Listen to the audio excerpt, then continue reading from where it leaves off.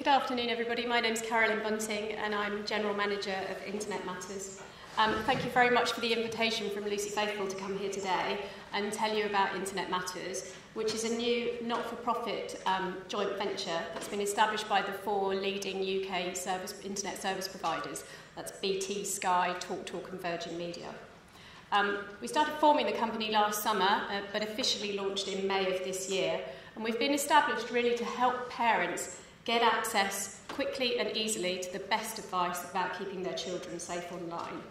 I'm going to spend some time talking to you about the research that informed our proposition. But before I do, I just wanted to acknowledge and thank numerous experts that have helped us get to this point.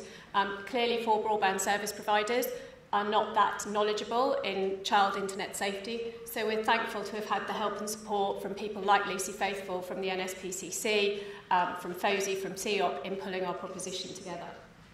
I think the thing that makes Internet Matters different is the fact that we have the ability to reach 90% of UK online households. So we've got, with the service provider support, the ability to communicate directly to those individuals in the home. So, do I just click down? So what I'm going to do today is quickly talk you through the insight that informed our proposition development, talk you briefly through what Internet Matters is. I'm then going to share with you how we're doing, which is hot off the press, because obviously we've only been launched for a couple of months, and then a little bit about our plans for the coming months.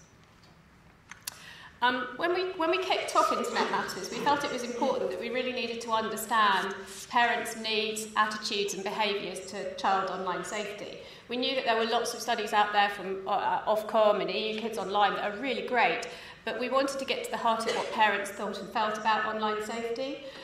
So we set about doing both a quantitative and a qualitative research exercise to give us that information. We interviewed 1,500 parents with children in the age range of 0 to 16, so there was no real sort of defined age range we were looking at. They were nationally representative across all the socioeconomic groups, and we did an online survey for about 15 minutes. We then backed that up to try and put some flavour and context around it with 12 focus groups around the UK.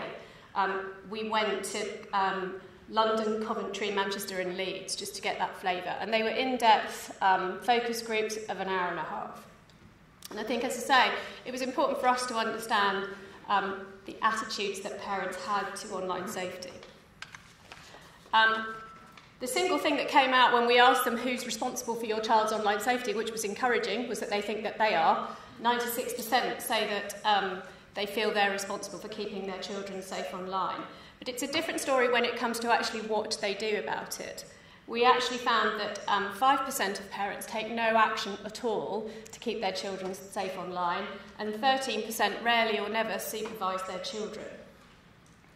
When we looked into the details of what actions parents were taking, it tended to be focused on very much the controlling elements, technology elements, if you like, to keep their kids safe online. So 63% claimed to install safety software, security software, 55% restricted their child's internet use, 47% claimed to apply parental controls, and 45% claimed to only allow children to access trusted sites. What was really interesting was that there was very little about communicating and educating and talking to children about internet safety. This was one of the things that really hit home in our proposition development, that the majority of parents do not regularly speak to their children about internet security.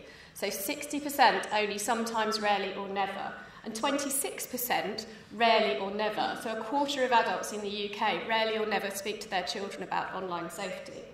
So we felt that was a really important issue that we needed to address. The other thing that came up in our research was also the absence of social norms.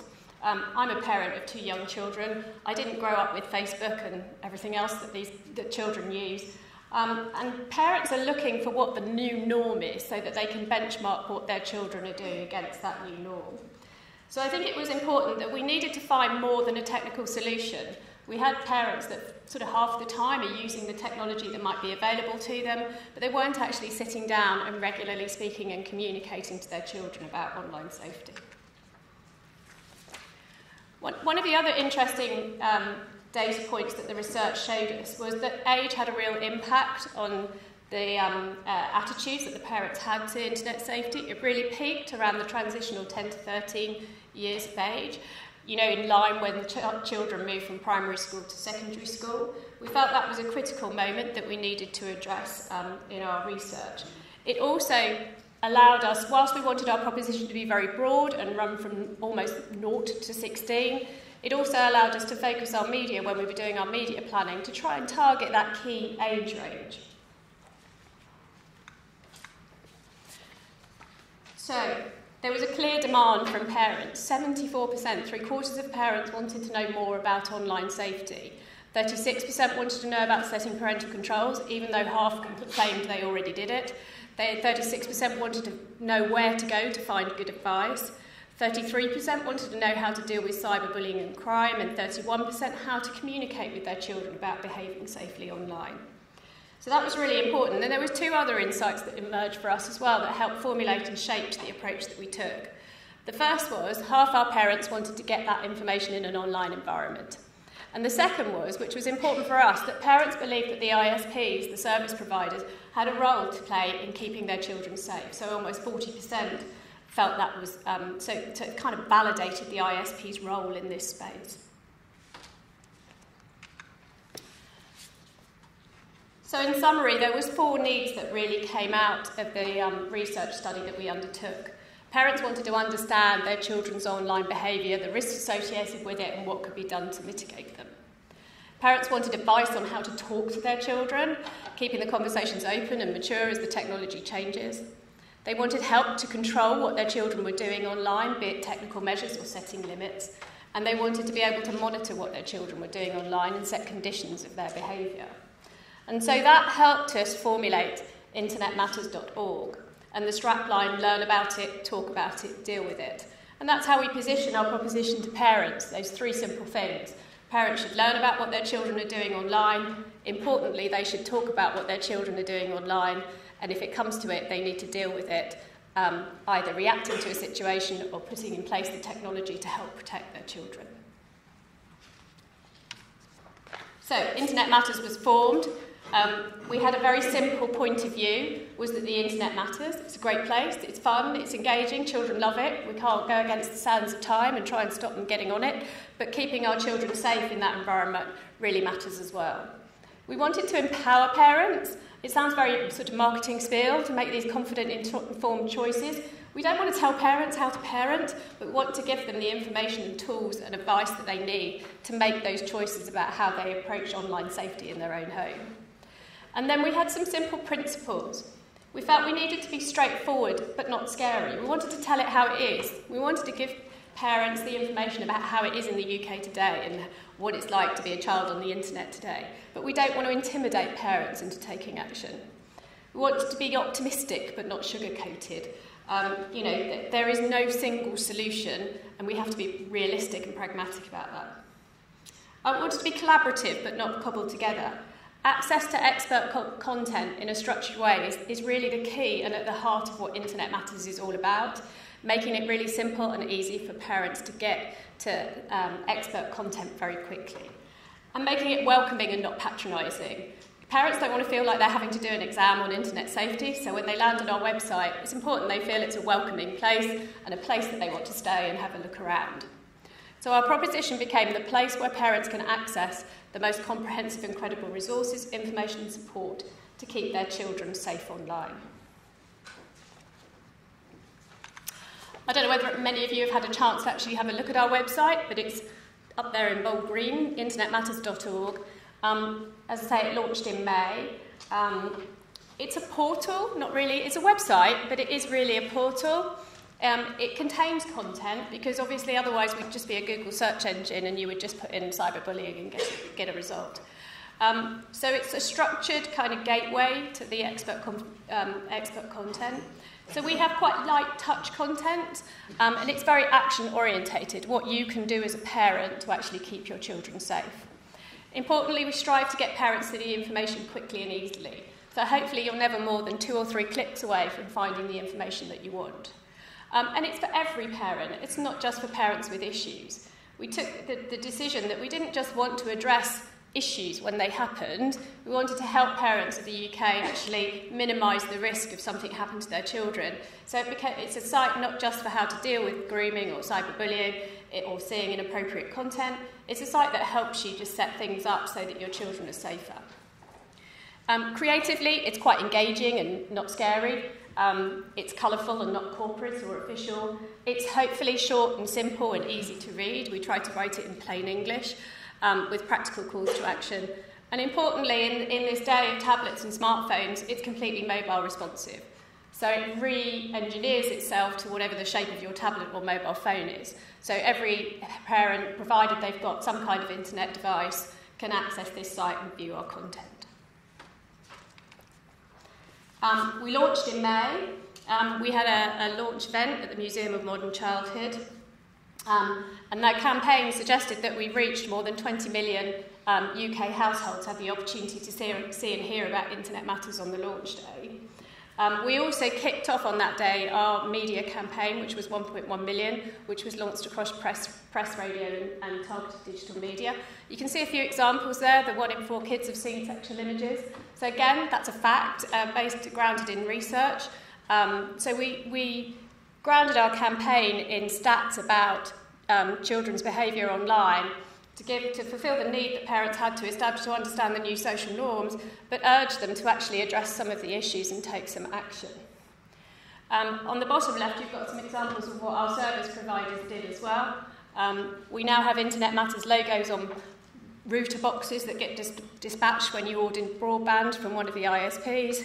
We had emails going out, we had advertising campaigns, we were on their internal staff communications, customer magazines, and so forth. Importantly, we put some tracking in place on our digital media, and one of the things we were really proud of in a survey was that 86% of parents that saw our advertising said they would take some form of action in response to seeing it. And that the top action was actually spoke to my child about staying safe online, which we think is the most important thing that a parent can do.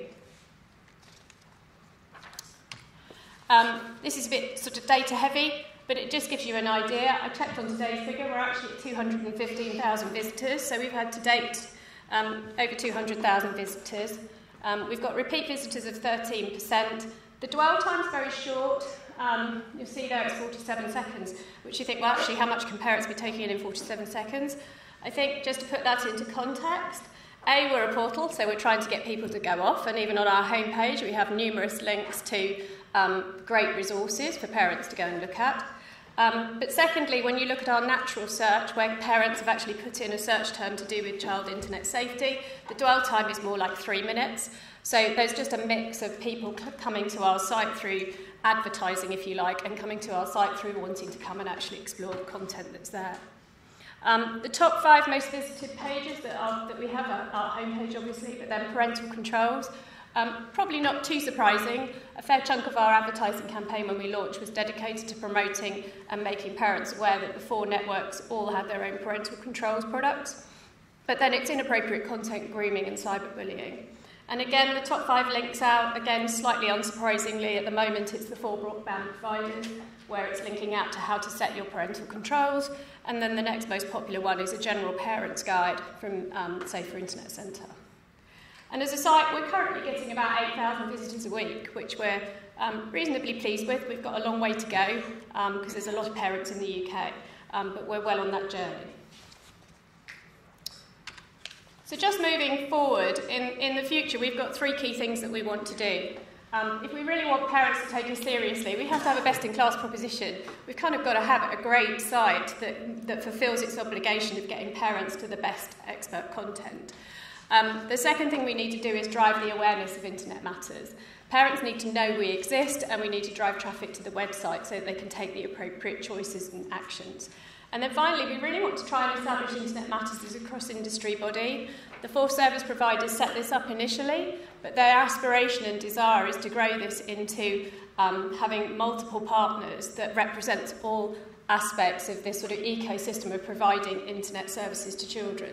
So whether that's a content provider or a handset provider, a retailer, they're all involved in one way or another of providing the internet, and we feel they have an obligation in this space.